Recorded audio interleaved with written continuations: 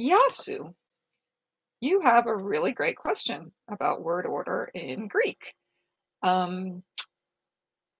The critical thing to notice here is that to, which comes before the verb, as you noticed, is a pronoun, not a complete noun phrase. So to αυτοκίνητο is a complete noun phrase.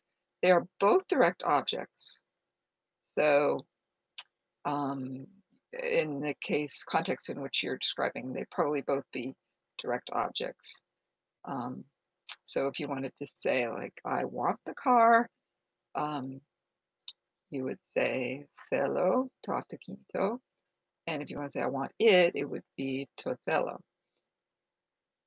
Now, that's the reason why. The to is a pronoun, and so pronouns come before the verb, and complete nouns come after the verb. And interestingly, to me anyway, English is probably unusual in that we put both the pronoun and the direct, I'm sorry, the pronoun and the complete noun phrase after the verbs. So we say, I want it and I want the car. But Greek is similar to languages such as French and Spanish, which also would put that pronoun, the direct object pronoun, before the verb and the complete noun phrase after the verb.